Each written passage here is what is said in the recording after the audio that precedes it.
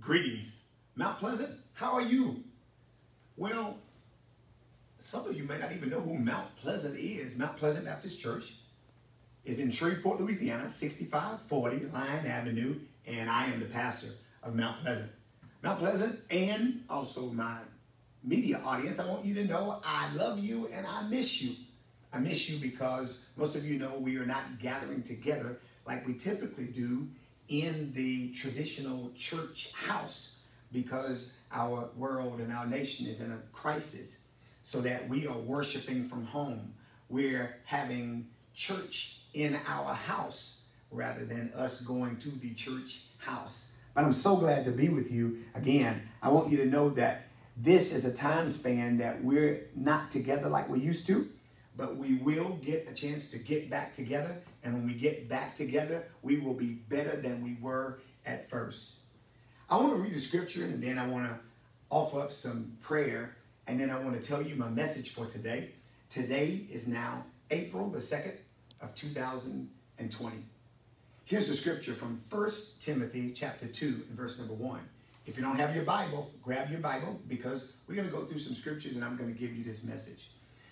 In 1 Timothy 2 and 1, it says, I exhort therefore that first of all supplications, prayers, intercession, and giving of thanks be made for all men, for kings, and for all that are in authority, that we may lead a quiet and peaceable life in all godliness and honesty.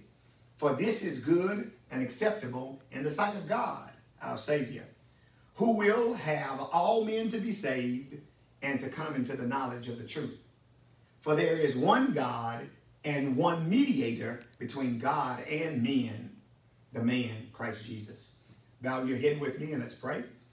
Father God, in Jesus' name, we thank you for this opportunity to gather together by media.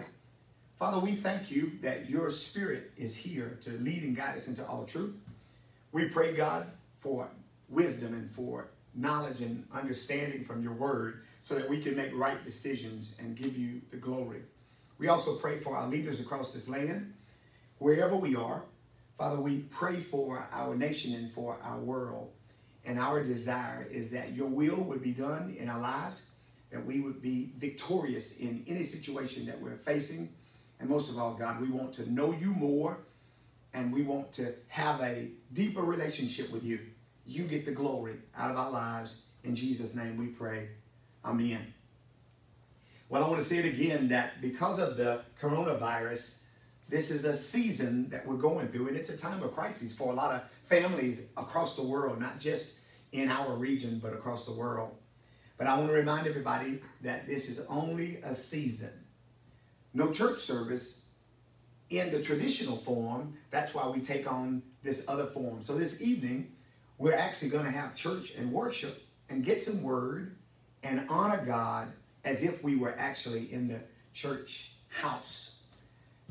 Remember, we are the church. We are the body of Christ. Those of us that are saved, that have asked Jesus in our heart as Savior, we understand that Jesus was born of the Virgin Mary, that he died on the cross for our sins, that he rose on the third day. He's alive, and he has all power in his hands. And if we invite Jesus, if we call on him, Jesus, into our heart, you're saved forever, and he is now your Savior, and we allow him to be Lord as we obey him going through this life. I want to also remind everybody that in this particular season, a lot of us are wearing masks. We wear masks for several reasons. One, to protect ourselves from others and germs and bacteria, virus and fungi. But we also wear masks to protect other people. So remember that this is a season that we're wearing masks. Sometimes they are uncomfortable. Sometimes they do get a little hot. But there's a reason that we do it, because we want to use wisdom to protect ourselves. I was telling one of my patients the other day that in the winter time, the winter season, many of us wear a coat. And we don't complain about it. We don't get mad about wearing a coat, because we know that there's a reason that we're wearing a coat, because that is the season that we're in. Well, in this season where the coronavirus seems to want to run rampant, remember that we have to do the things that's necessary and wearing a mask is part of it. So that's why I have this mask on. I wanted to remind everybody that you must use wisdom to keep yourself safe. The message for today is God is on my side. And I want you to say that back to me. I mean, say it to me and say it out loud. So if I were in front of you, you would convince me that God is really on your side. So you're going to say, God is on my side.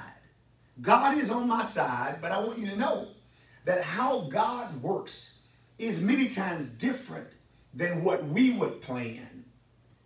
I want to tell you about this story in 2 Kings. And so if you will, grab your Bibles and turn with me to 2 Kings. This book of 2 Kings chapter 5 starts off with a very powerful story. And we get introduced to a man named Naaman in verse number 1 of chapter 5. In verse number 1, we learn that Naaman was a captain. He was a ruler. And this man, Naaman, was considered a great man and honorable because what happens is the Bible describes that the Lord allowed him to take over part of an Israel nation because they were disobedient. He was powerful and he was a ruler, and the Lord allowed him to succeed because there was a discipline going forward for the Israel nation because they had served the idol gods. And verse number 1 describes that the Lord had given deliverance unto Syria. And the Bible describes that Naaman was mighty in battle, that he was a man of valor. And then the very last part of it says, but he was a leper. He was a ruler and he was a mighty man and he had a lot of things going. But there is this but he was a leper. Well, I want to tell you that it's amazing how God can use people with all kinds of issues. But in this particular story, Naaman was being used to bring some judgment or some discipline to the children of Israel because of their disobedience. And not that God is mad at us, because God is not mad at us. God is on our side.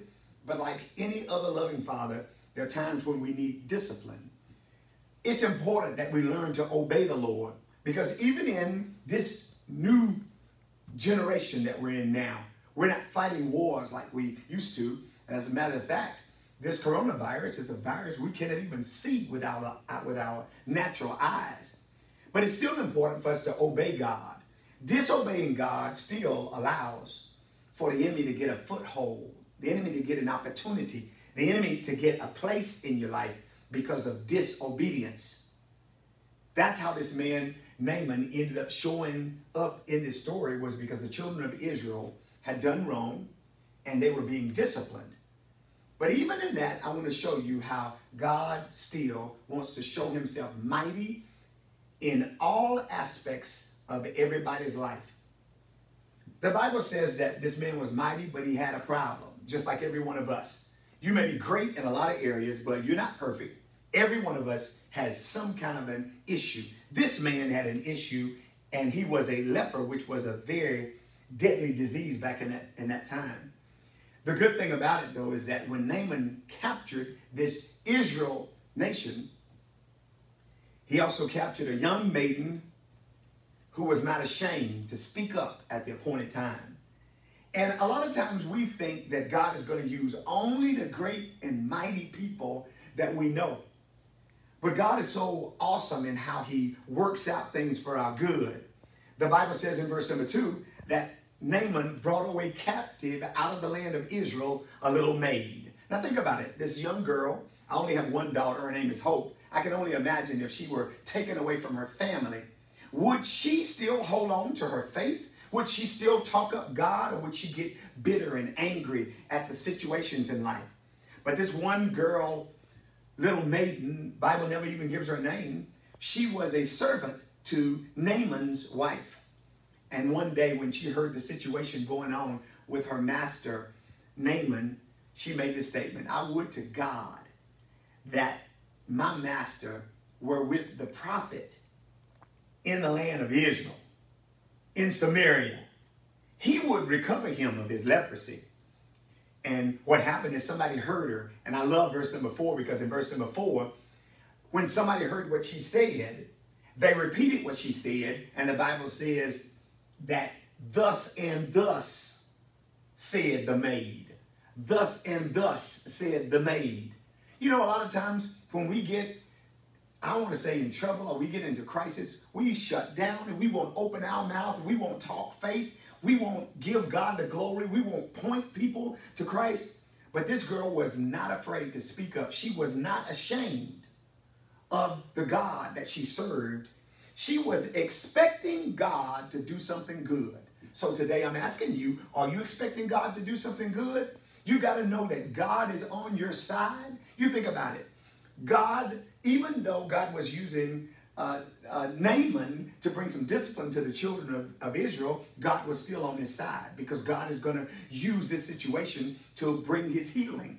And then you look at this little girl, even though she was captured from where she called home, now she ended up in this place where she could be a mouthpiece for God. She had the faith and she opened her mouth. What happened though is that when she opened her mouth and told the word about the prophet that could bring healing, we all know that faith comes by hearing, and hearing by the word of God. But faith is not real faith until it's active, until you do something about it.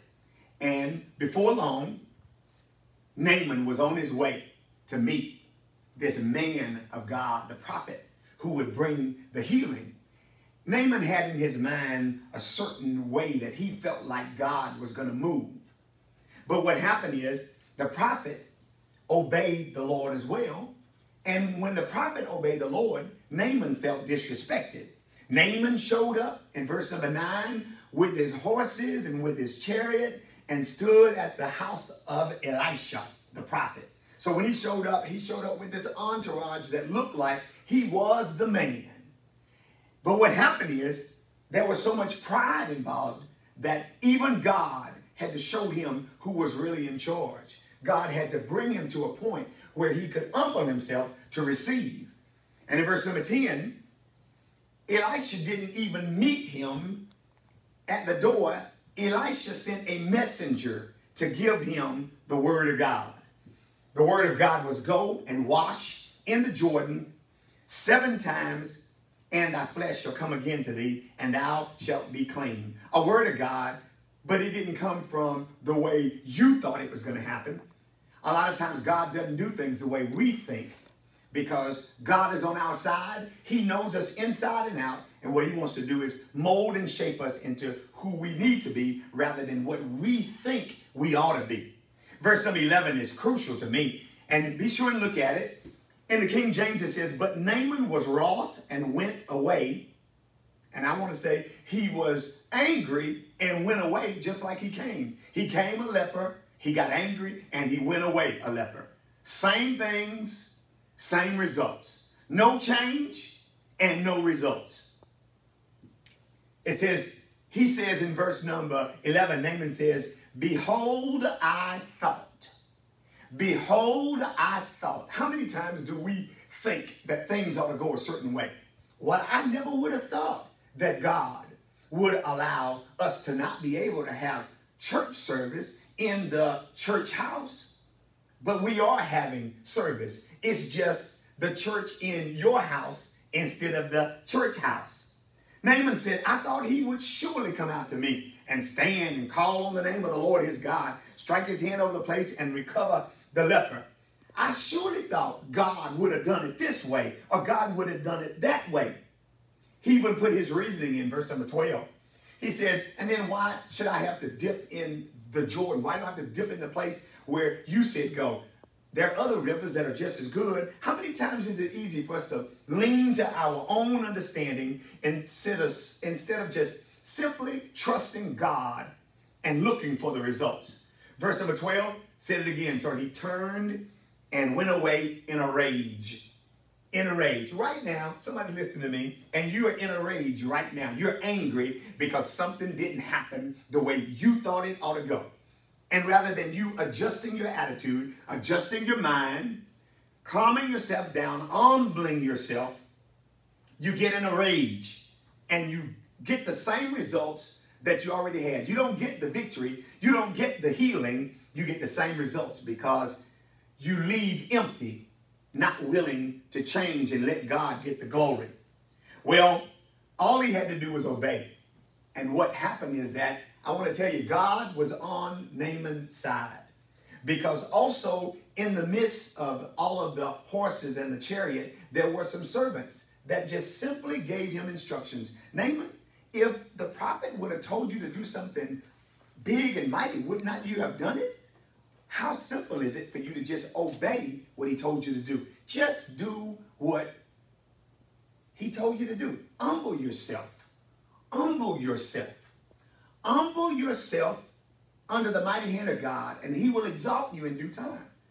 To humble yourself, give up what you thought and go ahead and do what God thought. Verse number 14 says, he went down, he dipped himself 7 times in the Jordan.